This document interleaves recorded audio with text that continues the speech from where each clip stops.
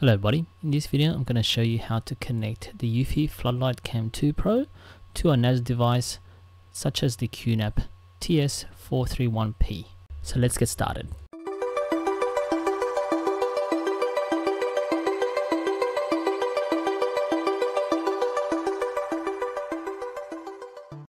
Start your Eufy mobile app and then go to settings.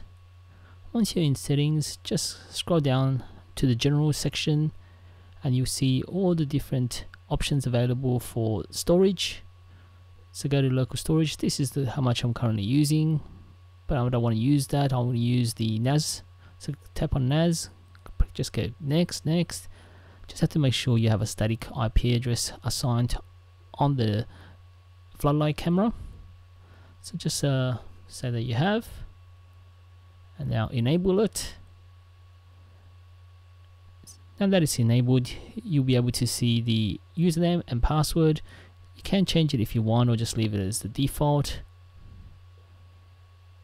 and tap OK. So these are the settings that is going to be configured on the floodlight camera. These are the Rtsp settings, so we'll look at that later on. Just make sure that all these settings are captured.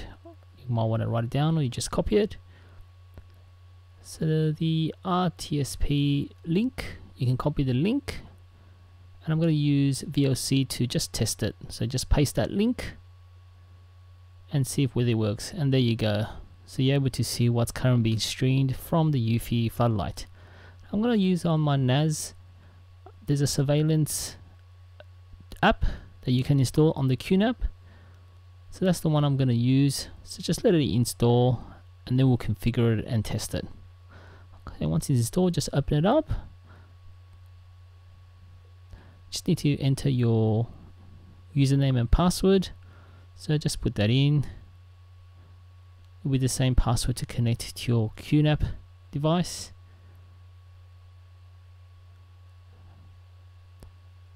Okay, now we're just gonna set up which volume on the NAS it's gonna store the videos.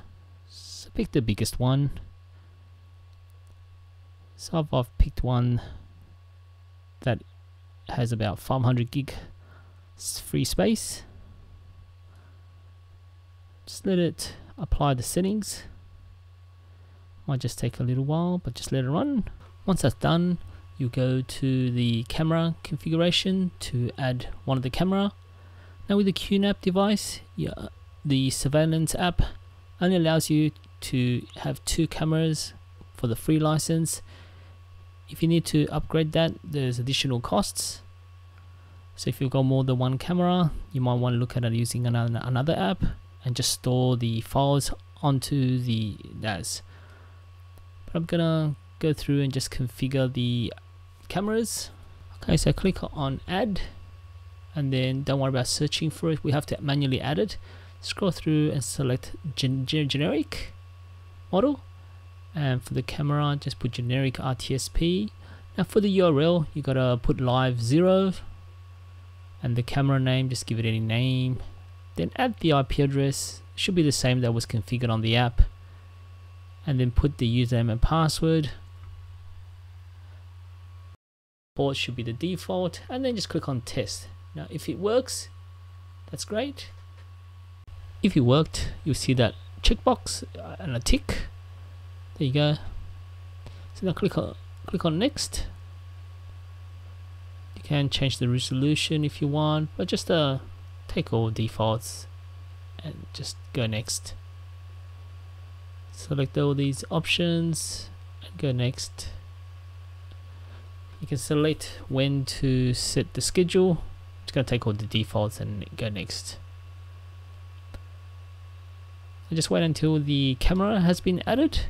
So we're adding it. So now it's been into the channel 1. Just finish this, and then you can click on the top button here. You can actually view and monitor, or you can do a playback. In order to use any of these 2 options, you have to install the app called QMon. So let me just download this QMon app, just save it, and then just install it. All you have to do now is just run the app. So let's install it.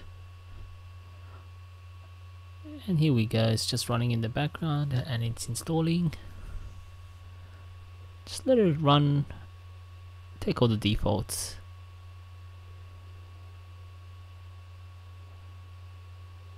And here we go, it's finished installing. So let's launch the QMon app and see what happens. Let's close this down, click on monitor, and here we go.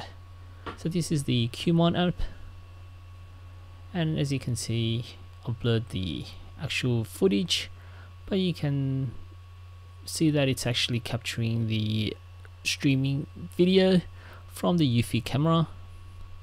You do have the options to change the different settings on this if you wanted to. Let's go and test the playback. So the playback allows you to go through some of the saved footage and just preview it. So you can go back and see what happened. The other thing that the Eufy does is that it can create events, so it only stores events that triggers, so motion. It has facial recognition, but you will need buy a Eufy home base. So it currently has facial detection, so it can detect whether there's a face or not. But if you want to set up facial recognition to determine if, who's who, then you need to buy a license, or you need to buy the home base. So that's pretty much it. Now it's all configured. You can go and see where the video is stored. So I'm going to go through the NAS and check the actual files, and those were the files that were stored. If this video helped you in any way, please give it a like and subscribe to the channel.